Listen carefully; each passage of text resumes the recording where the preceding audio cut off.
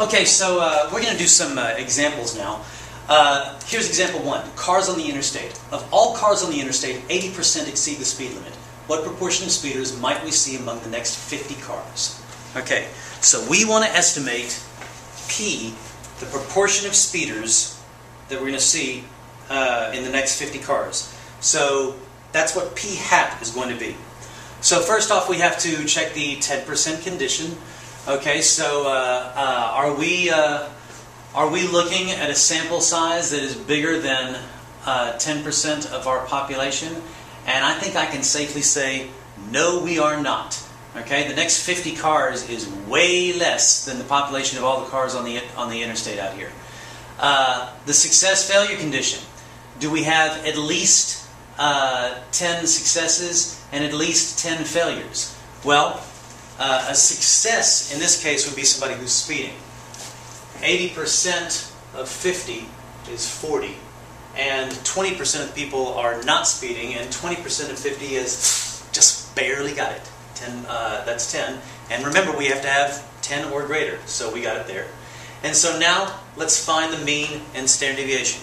Well, I want the mean, the expected value of P hat. Okay? Well, the expected value of P hat is going to be, hey, remember what it is? It's P. That means the expected value of P hat is 0.8. It's going to be 80%. Okay? Now I could go through this and say, well, I'm going to build a binomial model, and I'm going to see that my binomial model is going to have an expected value of 40, and then I'm going to take 40 out of 50 and see if that's going to be 0.8. Or I can just use what I've already learned about the expected value of P hat, and I know what it is. It equals P, and that's 0.8, or 80%. Now, what's my standard deviation? The standard deviation of P hat is the square root of PQ over N. Okay? And what is that? That's going to be the square root of 0.8 times 0.2 divided by 50. And that is, I've got to get out my calculator here, 0.8 times 0.2 divided by 50 is 0.0032, and the square root of that is 0.057. 0.057. So there you have it. We've just figured out that the expected value of P hat is going to be 80%, and the standard deviation of P hat is going to be about 5.7%. Now, explain the model in context. All right. Well, the P hat is going to be the proportion of the next 50 cars. Now, I could do that over and over and over and over and over and over and over and over. And what I'm going to get is slightly different measurements of P hat. What's the average of all those P hats going to be? 0.8. How varied are they going to be? How spread out are they going to be if I were to plot them, if I were to make a dot plot or a histogram or something? How widely spread out would they be? Well, they would have a standard deviation of 0.057. Okay? And I would expect that they would look fairly normally distributed. Okay? So that means with that normal distribution, you know how you can mark off about where a standard deviation is? Well, 68% of our data would be within 0.057 of 0.8. All right. Let's go to the next one. The next one is Harley-Davidson motorcycles. Okay? Harley-Davidson motorcycles make up 14% of all the motorcycles registered in the United States. You plan to interview a simple random sample of 500 motorcycle owners. How likely is your sample to contain 20% or 20%, that should be or more, who own Harleys? Okay. And I'm sorry, that should be 20% or more, and there should not be an apostrophe there in Harleys. That's a plural, not a possessive. Okay. Well, what's a success? A success is that, remember, what I'm doing is I'm interviewing a bunch of motorcycle owners. They could have Harleys, they could have Hondas, they could have Kawasaki's, they could have Suzuki's, they could have all sorts of different things. A success will be a Harley. A failure, anything else. And my success rate is 14%. So I know that P is going to be P equals 0.14.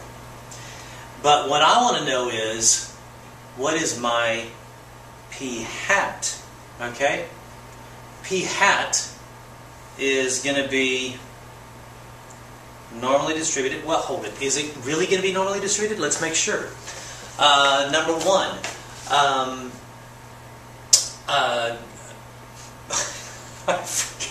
I forgot my conditions. Number one.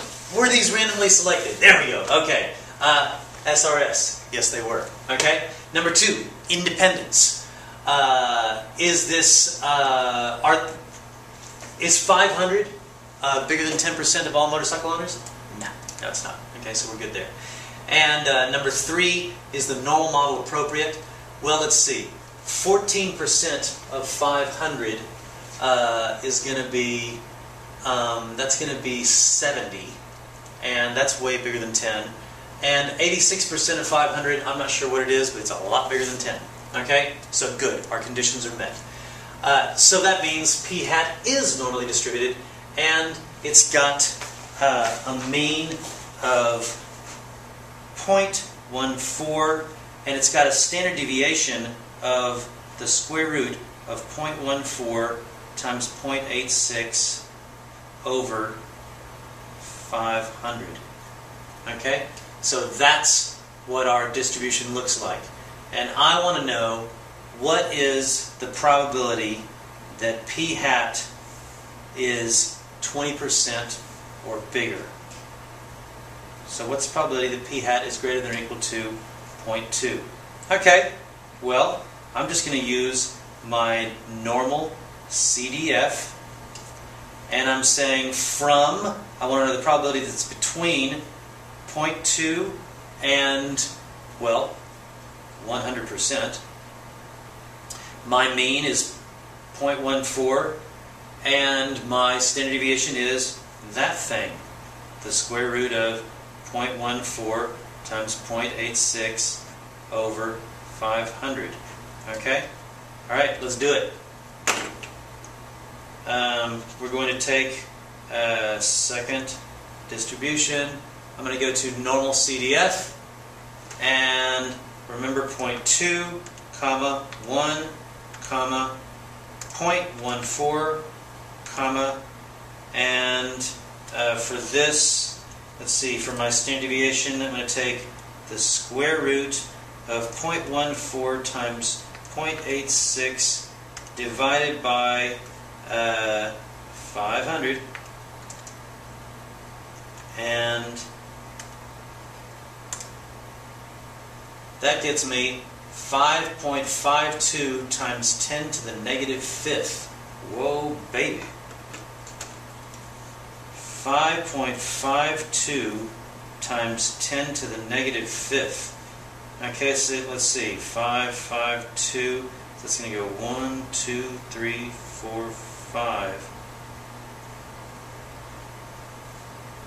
So 0.0000552. Yikes. That is really, really unlikely. Basically, that's saying about a 1 out of 18,000 chance. I'm going to say it's not going to happen. That is extremely unlikely. That's kind of surprising, isn't it? I mean, 14%, 20%, it's not that different. Well, once you start asking 500 people, it gets really, really different. Okay. Next example.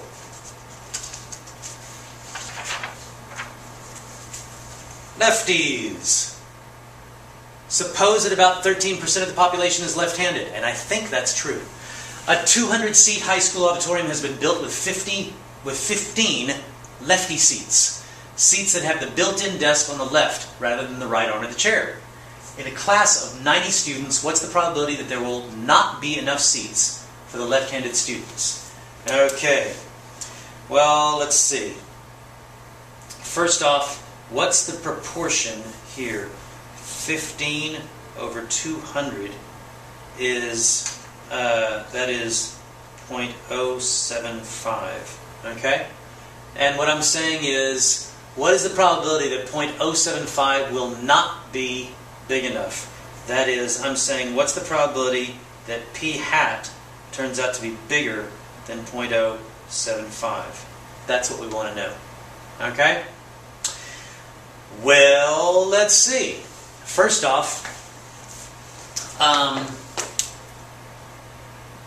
in a class of 90 students, what's the probability that there will be... Okay, I'm going to assume, and it has to be an assumption, I'm going to assume that these students were chosen randomly with respect to handedness, okay, whether they were right or left-handed.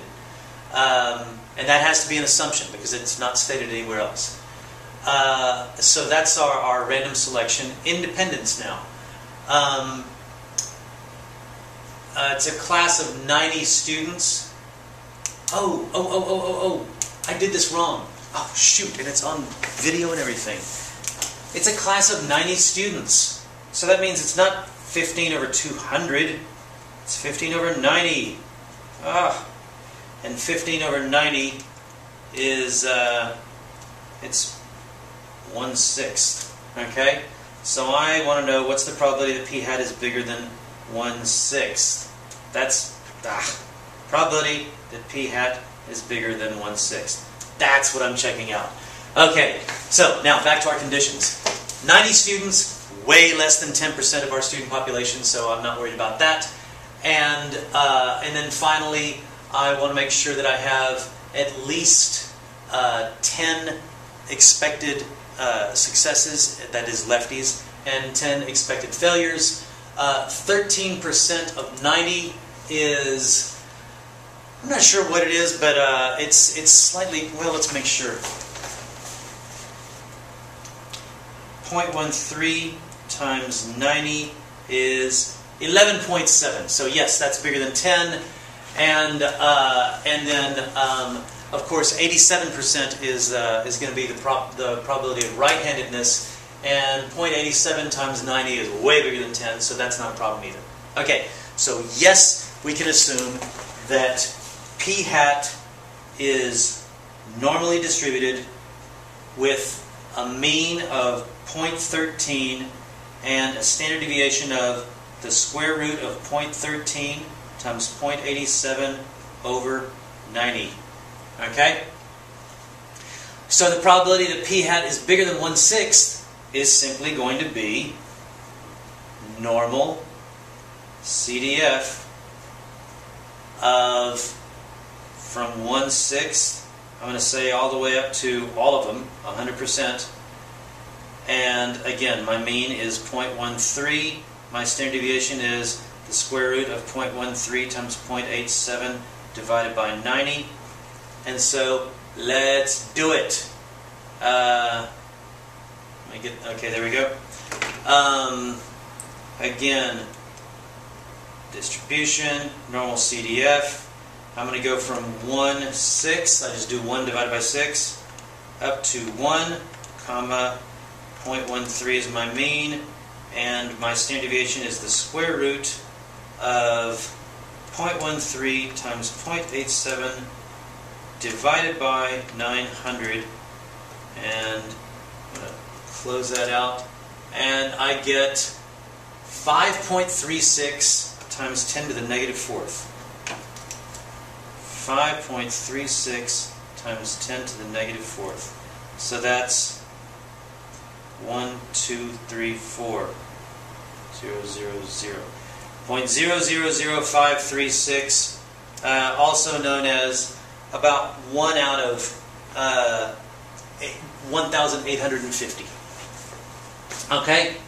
So the probability that there will not be enough seats for the left-handed students is about 1 out of 1,800, which means I think they're going to have enough. I think they will.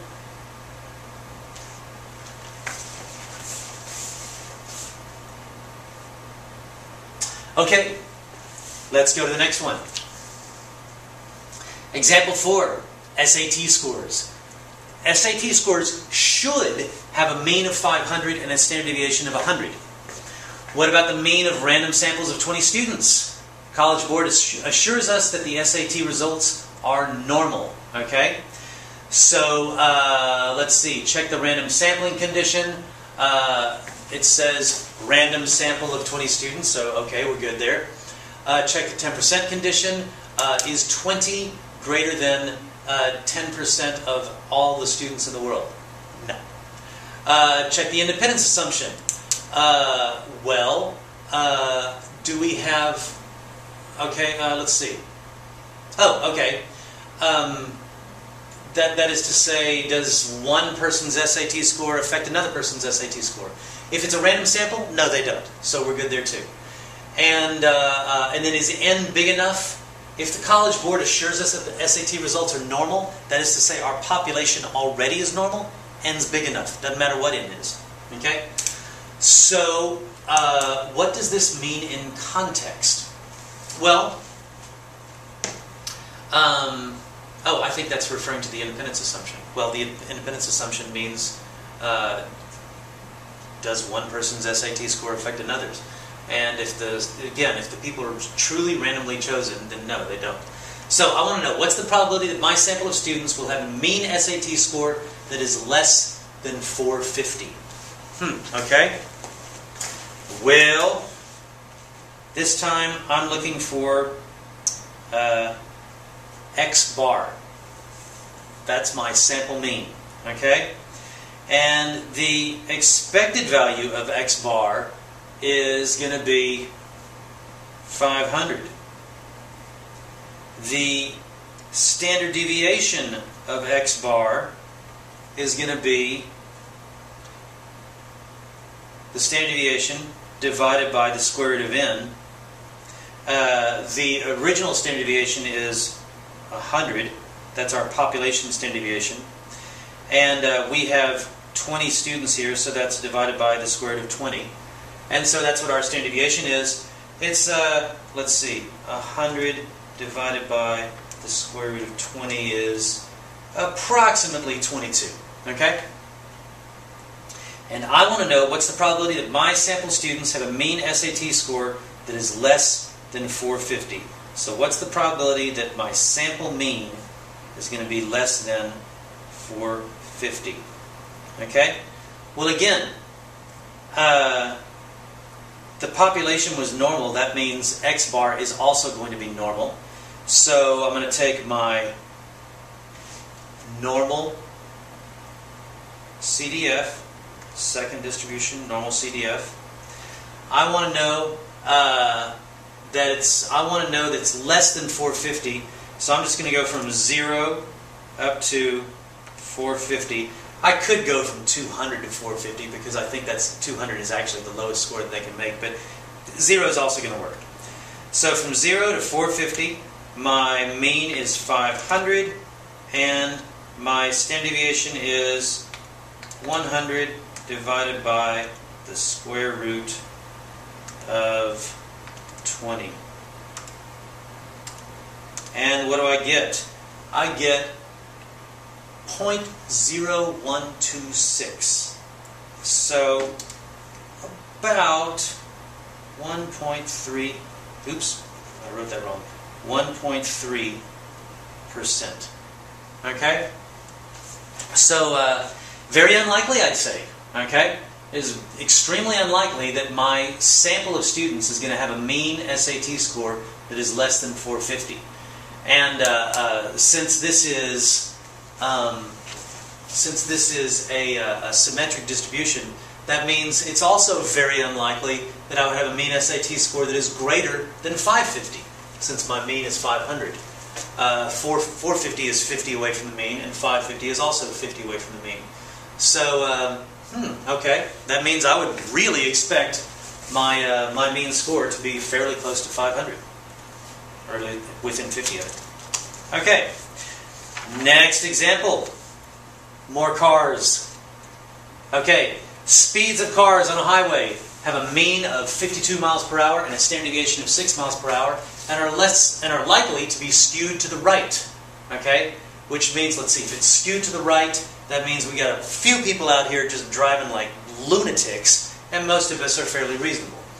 Okay, so describe what we might see in random samples of 50 cars.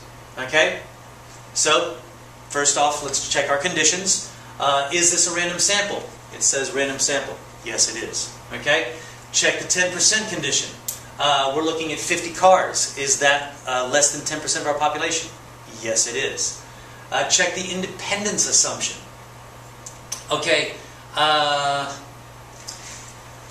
I'm going to say that yes, the speed of one car is truly independent from the speed of another car if they are truly randomly chosen. Now, if it's a cluster sample and all the cars are together, then actually this is an assumption that we're making here, because I can imagine that the cars that, if I'm traveling in a pack of cars, if that pack is going pretty fast, I'm likely to go faster as well. So, I'm not sure about that as an independence assumption.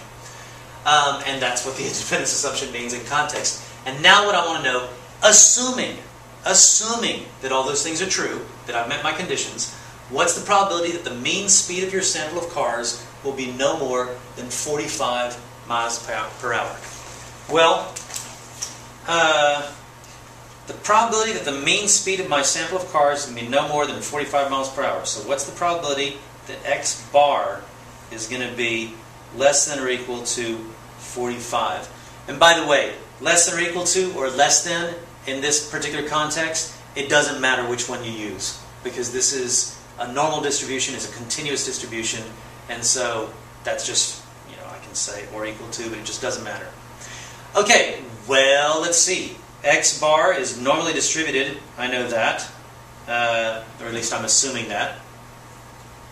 It's normally distributed, and I've got a mean of 52, and I've got a standard deviation of 6 divided by the square root of n. So it's going to be the square root of 50. Okay? And so if I want to know what's the probability that x is going to be less than 45, well, that's normal CDF. You know something? Hang on a second. 6 divided by the square root of 50 is 0.84. Okay? Let's think about this for a second. My standard deviation is 0.84. My mean is 52. I want to know the probability that it's going to be less than or equal to 45. That's 7 away from the mean. That's more than 7 standard deviations away from my mean. I can work this out, but I can already tell you right now, it's going to be tiny. Absolutely tiny. Well, let's go ahead and do it.